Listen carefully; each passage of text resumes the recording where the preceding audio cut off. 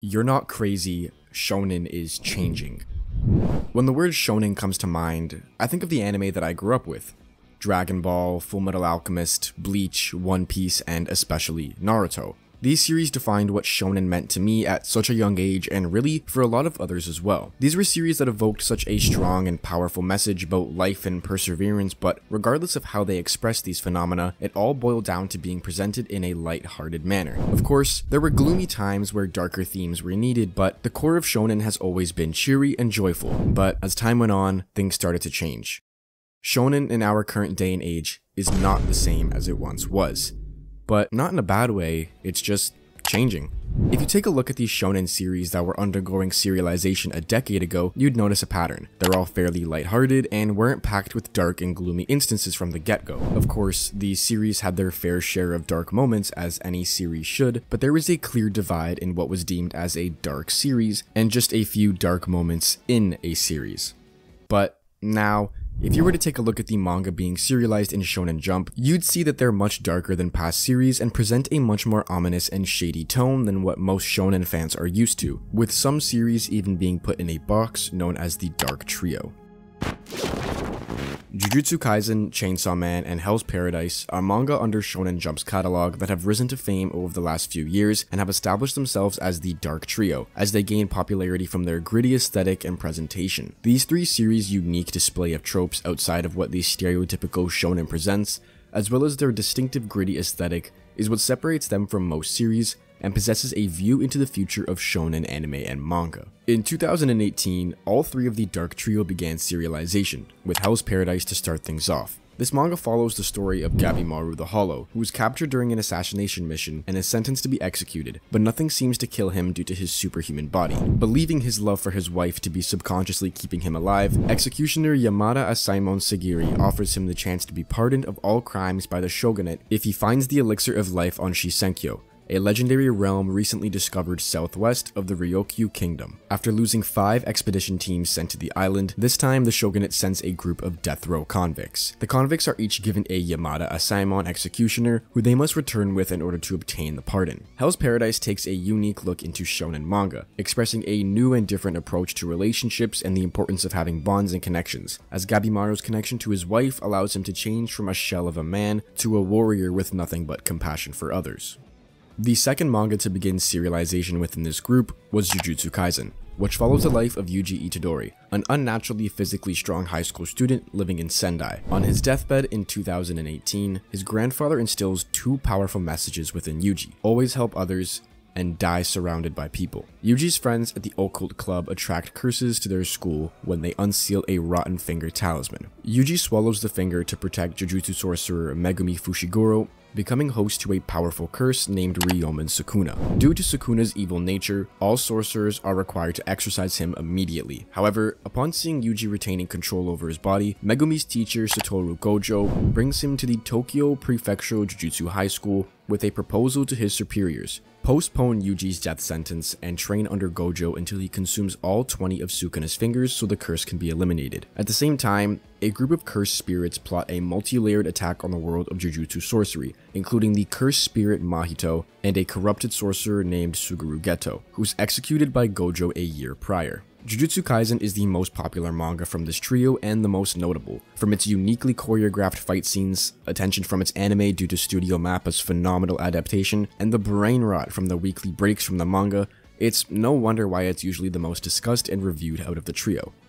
And finally, to complete the Dark Trio, Chainsaw Man, a story that follows Denji, a teenager trapped in poverty working off his deceased father's death to the Yakuza by working as a devil hunter, aided by Pochita, his canine companion, and Chainsaw Devil. Denji is betrayed by the Yakuza, who kill him for a contract with the Zombie Devil. Pochita makes a contract with Denji, merging with him as a devil-human hybrid, under the condition that Denji live out his modest dreams of living a basic life, such as having bread with jam, or falling in love with a woman and being intimate with one. By pulling on a cord in his chest, Denji then becomes Chainsaw Man and massacres the Yakuza. Chainsaw Man is arguably the series within this trio that expresses its defiance from shonen tropes the earliest, expressing its emphasis on gore and blood as early as the first chapter.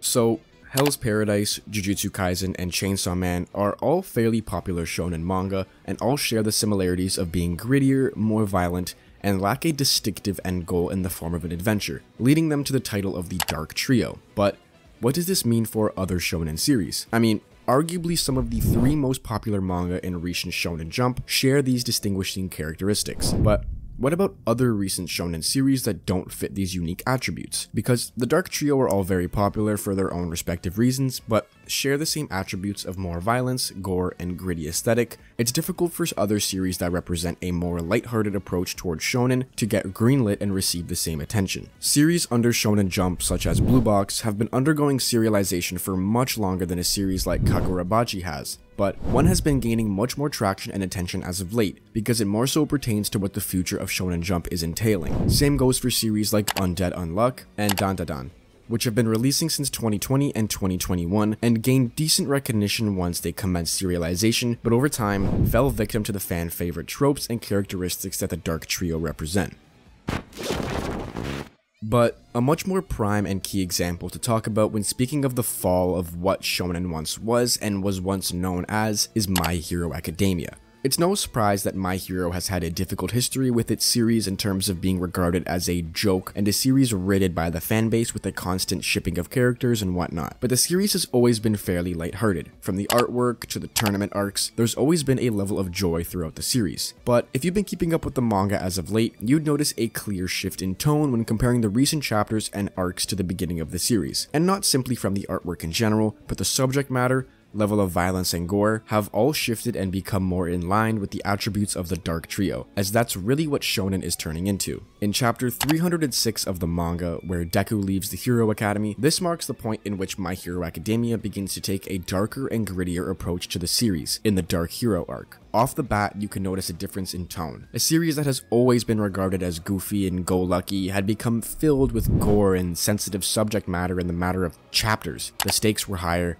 the artwork became grittier, and overall the series was unrecognizable, but it brought in a surge of new fans after seeing the direction it had been taking, because this is what shonen is turning into, and the manga had to adapt to what their genre was transitioning into. The current saga that My Hero is in is the final one of the series, and considering the stakes, level of violence, and gore, the manga is going to go out with a bang, and change the perspective of many readers who once perceived the series as too childlike.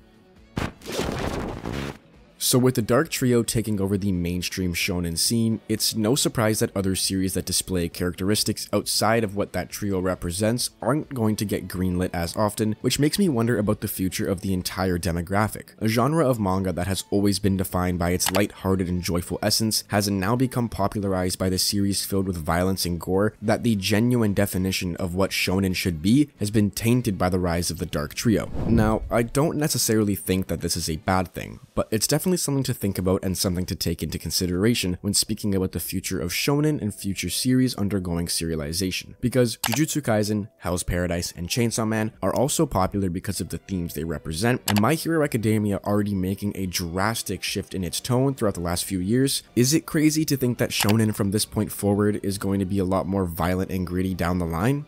I mean, we've already seen firsthand the changes that the genre has made, so I don't think it's ridiculous for the future of the genre to shift into something more sane and esque, relying on violence and higher stakes. And once again, this isn't a bad thing. It's just something that I've realized over time, and something that I think about quite often when considering as of late, I haven't heard or seen of any serializing shonen series gaining a lot more traction and popularity unless it's aligning with the characteristics of the Dark Trio, like Kagurabachi has.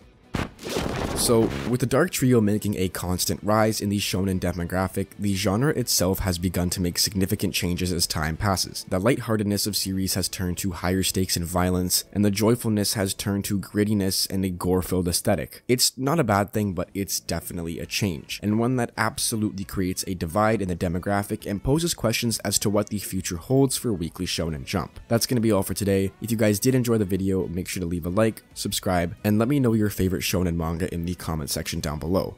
So yeah, I'll see you guys next time.